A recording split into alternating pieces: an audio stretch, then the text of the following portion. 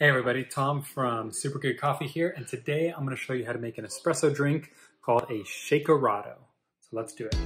Alright, first few things that you need a cocktail shaker, a little bit of simple syrup, and of course some Super Good Coffee.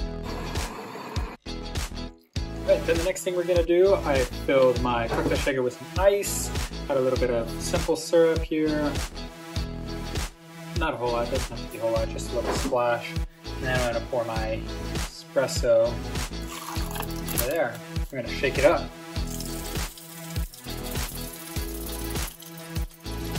Okay, and then once that is all shaken up, I'm going to grab a strainer. Make sure that you strain it because otherwise you get some little icy shards in here. And I'm going to pour it into a glass. And you'll see that it's this interesting sort of foamy texture. And then I'll throw a couple of ice cubes in there. Throw in your milk of choice, not too much, just a little splash of milk.